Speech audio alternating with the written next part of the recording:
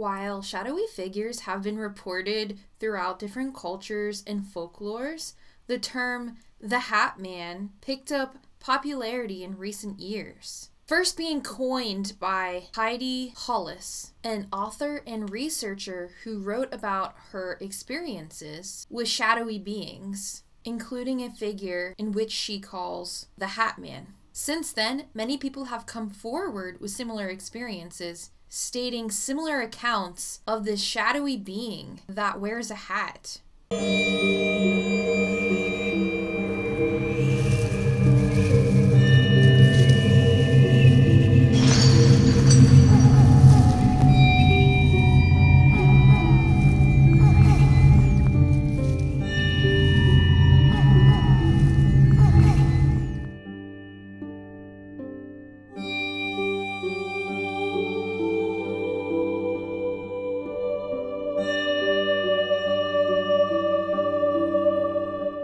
A renowned Swiss psychoanalyst and psychiatrist, Carl Jung, did point out shadow figures. While he didn't specifically mention the Hat Man, he did make it part of his work to go over and describe what these shadowy beings are. Now, according to him, shadow beings are actually shadow aspects represented in the unconscious and repressed aspects of an individual's personality.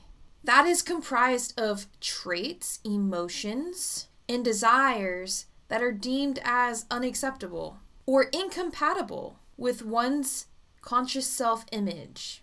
These shadow aspects often manifest in dreams, visions, and encounters with archetypal figures. So the real question is the Hat Man real? Is it a figment of imagination? Was Carl Jung right? Or is it an actual entity? And if so, what kind of entity is it? As a psychic medium, it is my duty to shed light on the dark aspects of this world and the things that dwell in it. Basically, I've asked my guides to give me some information on this so-called Hat Man. And I will say, I have not physically experienced the Hat Man myself, but I do know of other people who have. So the thing is, my guides gave me a lot of answers when it comes to this because actually it's a multitude of entities. And I'm gonna break it down for y'all. So the first one, it is my firm belief that Heidi Hollis's experience was that of an earthbound spirit. So the thing is, depending on where you are in your awakening level, or if you're a psychic medium, or what have you, sometimes spirits can come across as dark, shadowy figures in silhouettes and whatnot. That's just how it is. It depends on how advanced your third eye is, like if it's blocked. There's so many variables that, take place. But so, in Heidi Hollis's experience, what she faced specifically was an earthbound spirit, and it put her in a sleep paralysis state to feed off her energy. That's what some negative entities do. They will put people into a sleep paralysis state to drain them of their energy. And if you're someone looking to find ways to stop sleep paralysis, I made a video about it, about the tips you can use to try to stop it. So I highly recommend watching that. But anyway, now because her story gained popularity, it kind of started a chain reaction of events. I talk about thought forms all the time. Because other people got wind of it, and they're visualizing it, some fears building up, and just a whole lot of energy is being put into the thought of this entity, which does what? It creates it. It manifests it. So not only do you have earthbound spirits that can look like, the Hat Man. I mean, if it's an earthbound spirit and it's wearing a hat, again, a lot of energy is being put into that idea. It's kind of like the whole thing with Slender Man. Slender Man did not exist until somebody came up with him. And so now you have two different reasons as to how the Hat Man exists. Well, there's many different versions of the Hat Man.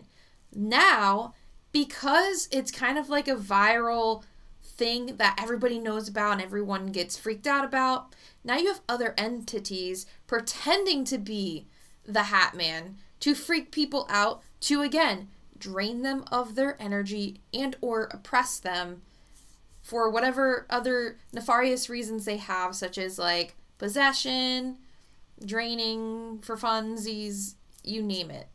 Then you have watchers. Watchers can be any type of being, really, and essentially they keep an eye on the victim or the target, whatever you want to name them, and they are either keeping tabs on them for another being or a demonic entity or what have you. There are many reasons why you could have a watcher in your space. And then there is a separate entity that is called shadow people, and it's its own race of entity. So it's not an earthbound spirit. It's not a thought form. It's not a demon. It's its own thing. It's very almost like extraterrestrial-like in how it operates. And to be honest, all I know is that they exist, and then after that, I don't know too much about them quite yet. That is one thing I do want to learn, but I do know there are separate beings. But essentially, you know, the Hat Man isn't just one entity, it's a bunch of different kinds. Hopefully that cleared that up. I know it's kind of like all over the place here, but as far as I know and what my guides told me, that is what the Hat Man is. But with that being said, I hope that answered some of your questions. And if you have any other questions, comments, concerns, leave them down below in the comment section. But anyway, guys, thank you so much for watching, and peace out. Spear finger.